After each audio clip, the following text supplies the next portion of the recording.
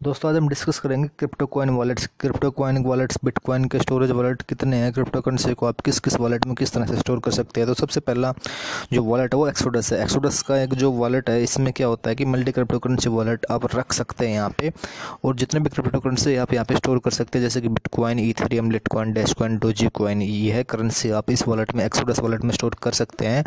और आपको इस पर अकाउंट बनाना आना चाहिए और उसको फॉलो करना चाहिए, क्योंकि एक्सोडस का जो वॉलेट है वो काफ़ी पुराना वॉलेट है और काफ़ी सिक्योर माना जाता है अगर आप एक्सोडस वॉलेट यूज़ करते हैं तो। उसके बाद आता है एयरबिट्स बिटकॉइन वॉलेट। एयरबिट्स बिटकॉइन का जो वॉलेट है वो एक डिसेंट्रलाइज वॉलेट है और काफ़ी सिक्योर बिटकॉइन का वॉलेट माना जाता है। और इस तरह से जो भी आपने ट्रू फाइनेंशियल और ट्रू मनी है वो यहाँ पे आप यूज़ कर सकते हैं, ठीक है। एयरबिट्स बिटकॉइन वॉलेट। उसके बाद आता है थर्ड नंबर पे मोस्ट सिक्योर और मोस्ट यूजेबल वॉलेट, जैसा कि आप जानते हैं ब्लॉकचेन का वॉलेट। ब्लॉकचेन का वॉलेट इंटरनेशनली काफ़ी हद तक 99% यूज़ होता है ये, और इसका जो वॉलेट है सबसे पॉपुलर वॉलेट है आज के दिन में। यहाँ पे आप बिटकॉइन कैश और इथेरियम को स्टोर कर सकते हैं और इजीली ट्रांसफ़र कर सकते हैं कुछ फीस के साथ।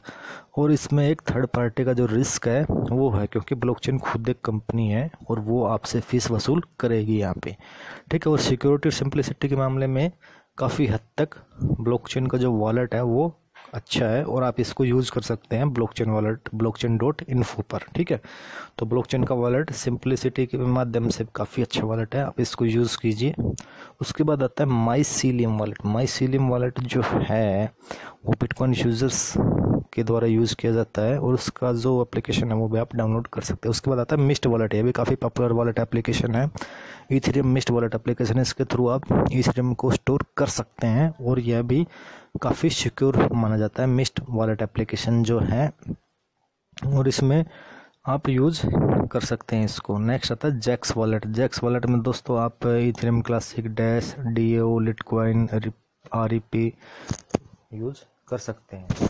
और इसकी जो डेवलपमेंट स्टेज है वो भी काफ़ी अच्छी है जैक्स वॉलेट की। अभी हाल ही में यह वॉलेट इतना पॉपुलर नहीं हुआ है। उसके बाद आता है लेजर वॉलेट, जो कि मोस्ट सिक्योर वॉलेट की श्रेणी में आता है। 2014 में 165 कंट्री में इसका अनावरण हुआ था और उसके बाद से ही लेजर वॉलेट यानी कि पेपर वॉलेट, जस्ट लाइक आपको एक यूएसबी पोर्ट में आप अपना जो बीटीसी है और उसके साथ आपको गूगल क्रोम अपलोड करके रखना पड़ेगा। आप अपने पेन ड्राइव में एक लेजर वॉलेट के रूप में, पेपर के रूप में आप इसको सिक्योर रख सकते हैं। उसके बाद आता है माई ईथर वॉलेट।